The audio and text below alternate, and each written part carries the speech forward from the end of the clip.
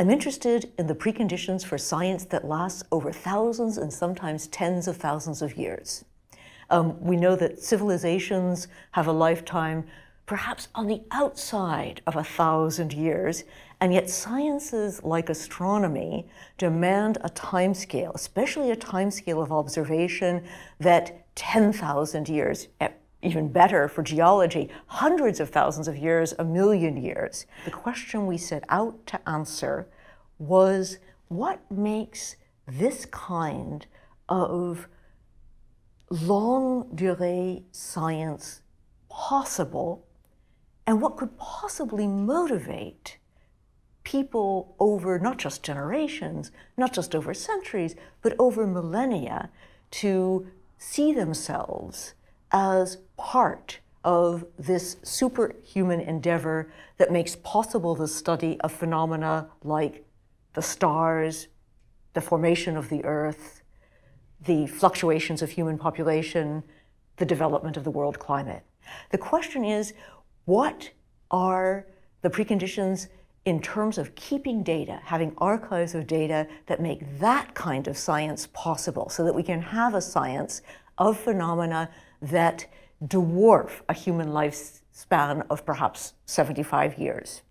You might think of science developing on 3 timescales, and we'll start with the fastest timescale. This is allegretto, if you think of it in musical terms.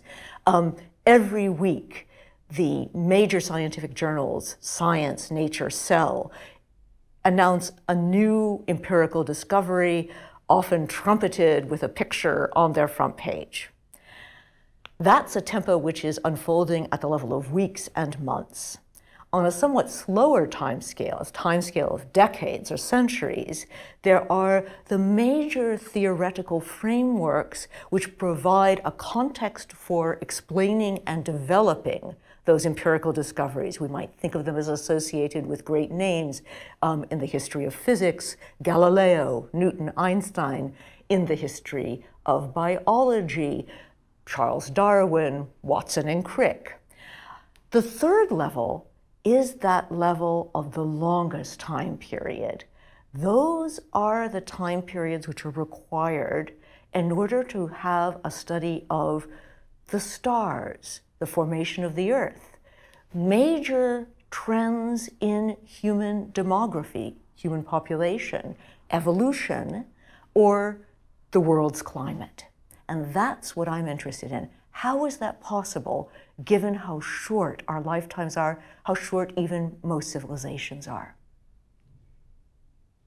The method that we use to investigate this really vast question, not only in terms of its dimensions, but also its implications, is to, first of all, do something which is rather unusual in the humanities, in historical research, which is to create a group of scholars together.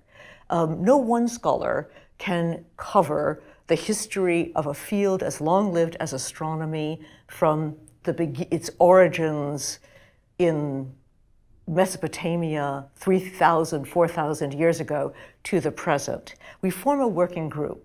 In this case, we were interested in those sciences which we call the sciences of the archives, which depend on these long-lived collections.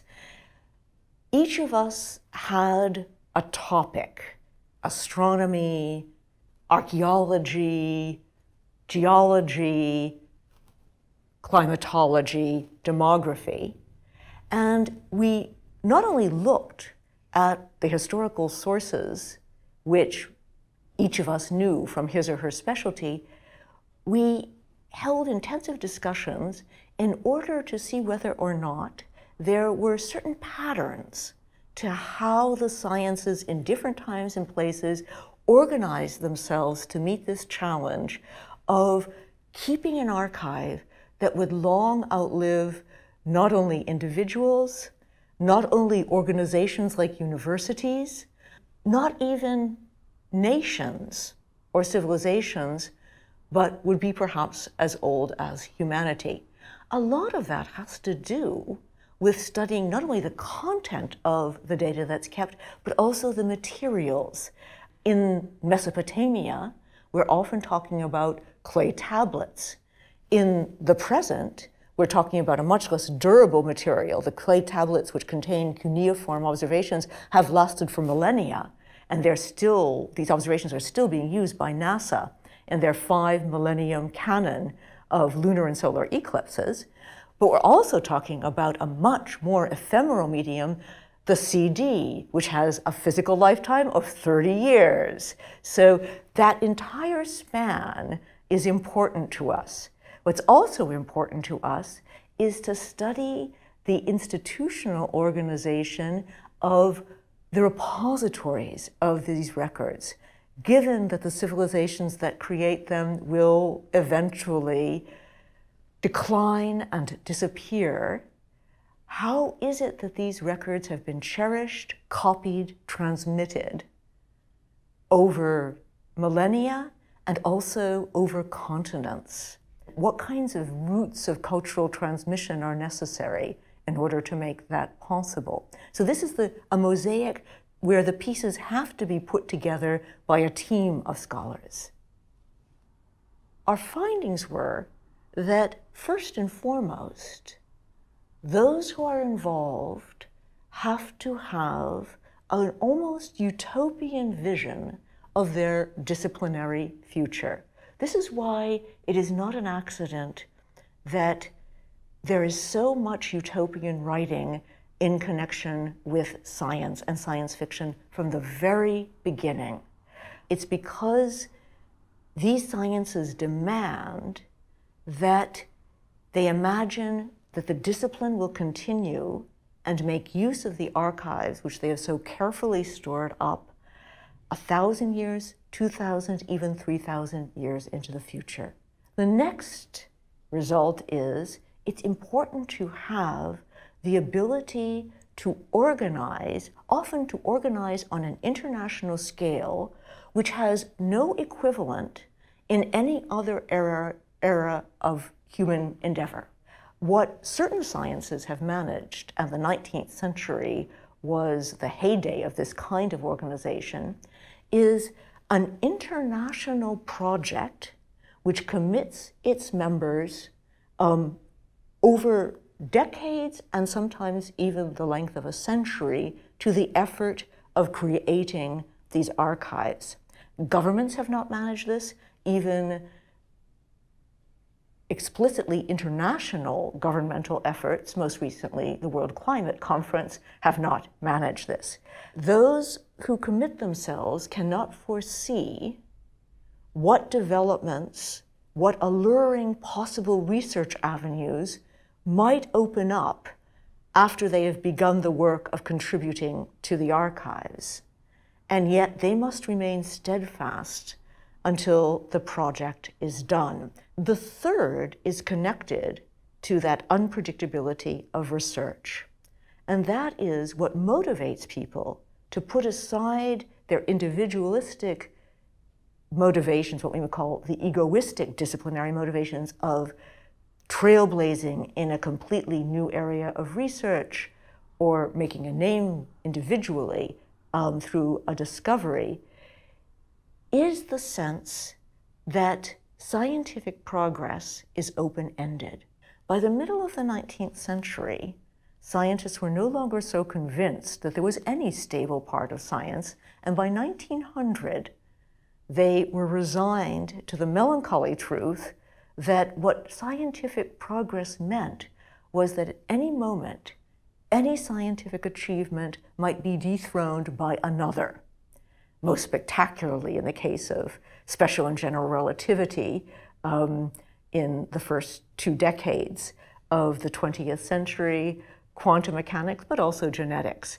The great German sociologist Max Weber once wrote in his essay, Science as a Vocation, every scientist must resign himself to the truth that whatever has been achieved will in 10, 20, 50 years be surpassed. And indeed, that is the hope of science. Under those circumstances, though, every scientist must ask herself or himself, what will endure from all that I have done?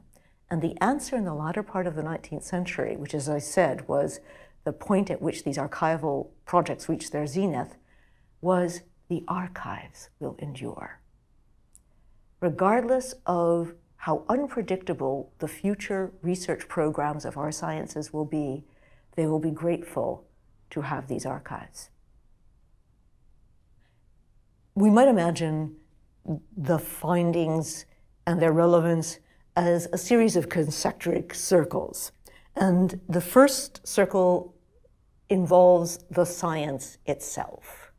And that is that although these are not the most glamorous projects, archival projects, and also they demand great resources of time, intelligence, and money, they are nonetheless worthwhile investments, indeed essential investments for the future of scientific research. The second is a result which is more about two kinds of motivation in science. One motivation very familiar to us, which is the individualistic motivation, the driving curiosity to find out something, to solve a problem, and also for one's name and glory to be associated with the solution of the problem. That's a perfectly respectable and indeed necessary motivation. But there's another kind of motivation, which is loyalty and dedication to this long-term research program of the sciences, which also sometimes, indeed often, involves a sacrifice of the individualistic motivation. The third level is a vision about what it takes to know, which understands the knower not as an individual knower, but as a community that spans continents and centuries. It's a utopian vision. And the fourth is an existence proof that certain forms of global governance are possible in the form of these international projects, scientific projects, to create and safeguard the archives of the future. In an age when we wonder whether or not global governance is possible, here we have a modest, but nonetheless real and effective example. So where is all of this going? It raises a much larger question about the nature of science and its relationship to other forms of knowledge. There is a well-established story about the origins of modern science, which locates its birth in 16th, 17th century Europe. Modern science as we know it places predictive accuracy at the zenith of its pyramid of epistemic goals. This is not the case perhaps for all of the sciences. Evolutionary biology might not meet this criterion. Certain of the social sciences would certainly not meet this criterion, but those sciences whose achievements we admire the most do meet this criterion. Imagine instead of predictive accuracy, we elevated certainty to the highest place in that hierarchy. This was in fact the case in medieval Latin Europe. The foremost aspiration for natural philosophy, the study of nature, was certain universal knowledge. And certainly predictive accuracy wouldn't have been scorned, but it was low on the totem pole. Or we might imagine a system, a genuine system of knowledge, which valued coherence. All the parts have to fit together. We take specialization to be the necessary price for scientific progress, but one could imagine, and indeed instantiate, a knowledge tradition which saw the coherence not only of physics and chemistry, but of biology, philology, even philosophy, as the highest possible aspiration for knowledge. Or depth of explanation might be another. We have examples now of sciences which are split between a pursuit of deep explanations or a pursuit of predictive accuracy. So in meteorology, for example, the weather forecasts we get every day, they are most accurate if they're done on a statistical basis. Basically, the heuristic is the weather of tomorrow will be like the weather of today.